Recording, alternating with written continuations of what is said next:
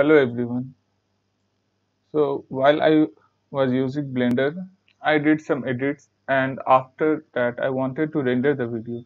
But while doing so, I came across this error. Border rendering is not supported by sequencer. So I searched on YouTube but didn't find any relevant solution which could overcome this problem. So I googled it, and after googling I came across a solution on Stack Overflow.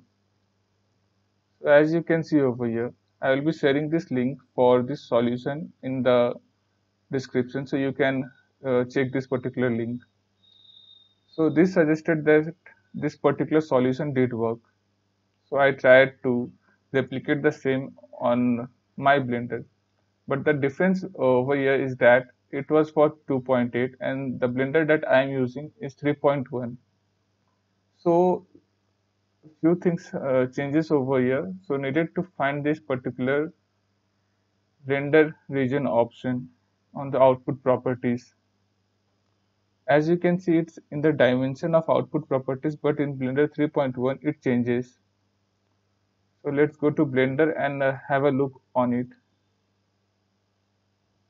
Okay, first let me show you the problem that I am facing, so that you can also be sure that you are also facing the same problem and you are here to resolve the correct problem. As you can see, I clicked on render animation and the problem encountered. Border rendering is not supported by sequencer. As you can see over here also. Okay.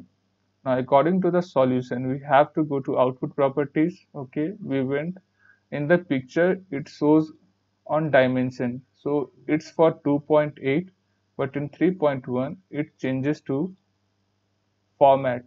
And in format you have this render region option, so just uncheck this option and then try to re-render it. Okay, let's re-render. Okay, so rendering started and the problem got resolved. So hopefully you can also resolve this problem and have a nice edit in Blender.